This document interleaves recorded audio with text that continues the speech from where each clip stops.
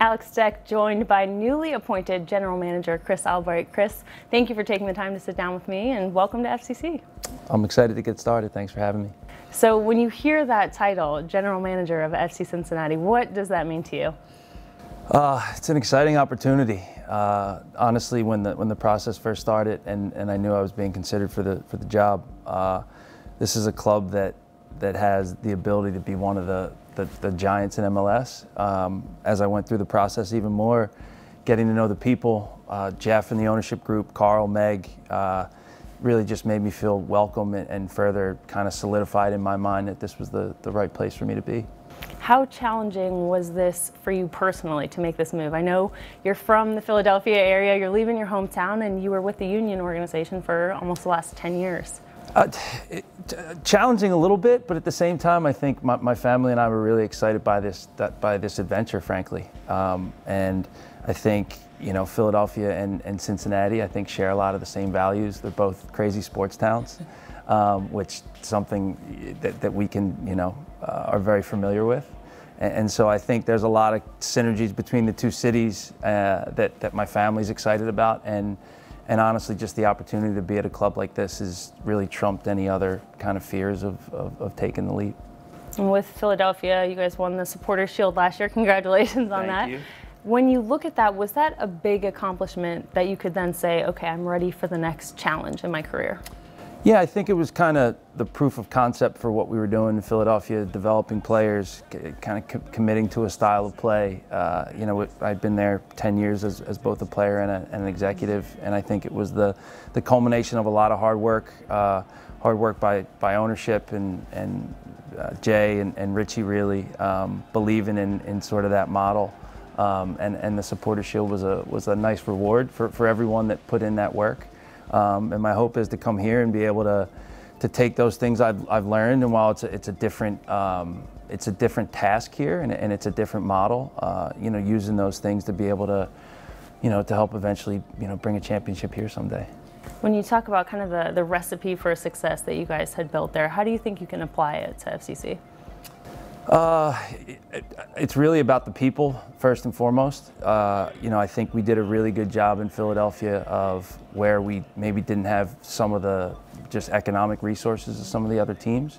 We were able to build infrastructure and really count on people to do their jobs and to create an environment for players that was one that was welcoming, where they were developing and where they were able to compete at their highest potential on the weekend.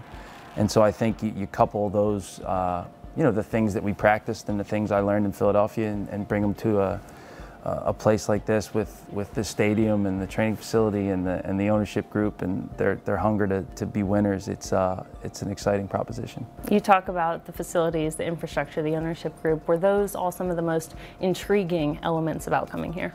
Absolutely. One of the hardest things about getting or signing players in MLS is having them want to come to MLS.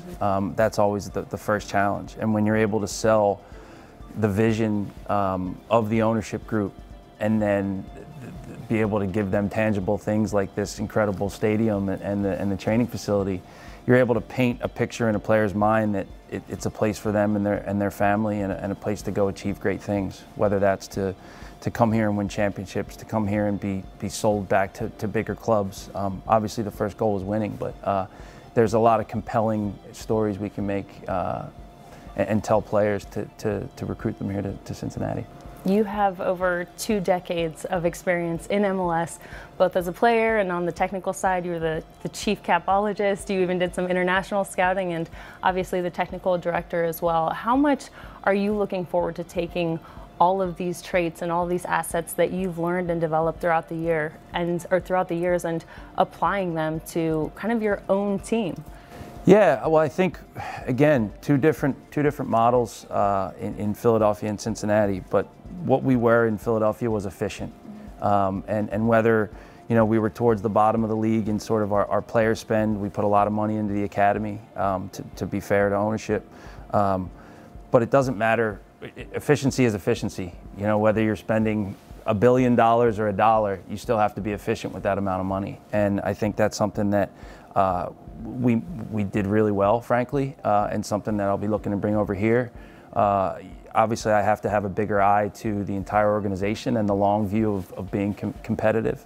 But in the near term, there's certainly some things that we can clean up, implement some processes to identify players that we believed in, and again, try to be as efficient as possible. You talk about identifying some players. There's about a month left in the season.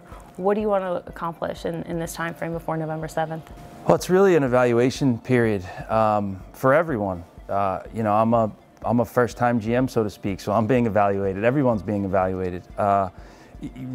I've said, and I talked to Jeff and Carl through the process, you know, I feel like I can learn more watching 5, 6, 7 training sessions than I can 5, 6, 7 games, because you really understand how players interact and what motivates them, how they're accepted or not accepted in the group. So really just evaluating, I think that the team, the first team, is the most important objective of the next month. And at the same time, you know, we clearly have to identify the next head coach for FC Cincinnati. I was going to ask you about that. Currently, your former teammate from the LA Galaxy, Tyrone Marshall, is leading the charge, kind of taking the team through the rest of the season. Do you have any head coach candidates in mind? I mean, I certainly have ideas in mind.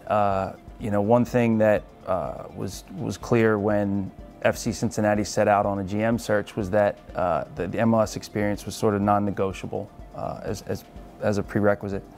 And that will be the same in the coaching search. There's a lot of qualified candidates out there, whether they're, you know, domestic American ex-MLS players or coaches that have been sort of Americanized, so to speak, by, you know, being here and understanding the league. There's a lot of great candidates out there. It's our job to sort of, you know, for me to understand and really get my hands dirty in the club and understand, you know, who's the best fit to lead this team and into success on the field. Finally, what would your message be to supporters who have maybe been a little disheartened or discouraged over the last few years? One is, you know, I grew up a Philadelphia sports fan, so discouraged and disheartened is something I'm very familiar with. And frankly, something that we were able to turn around as leaders of the Philadelphia Union. And listen, I understand what it's like to be a fan, first and foremost. And so I have that empathy, and I was at the game last week and see the fans yearning for a winner. We're going to do everything we can to make fans believe again that we can be a winner. And I'm committed. The head coach, whoever that will be committed to do that. Because again, this is an opportunity unlike many in MLS, where all this infrastructure and all the support is out in front of you. To waste that at the expense of the fans is really unfair, frankly. And so we're going to do everything we can to turn it around.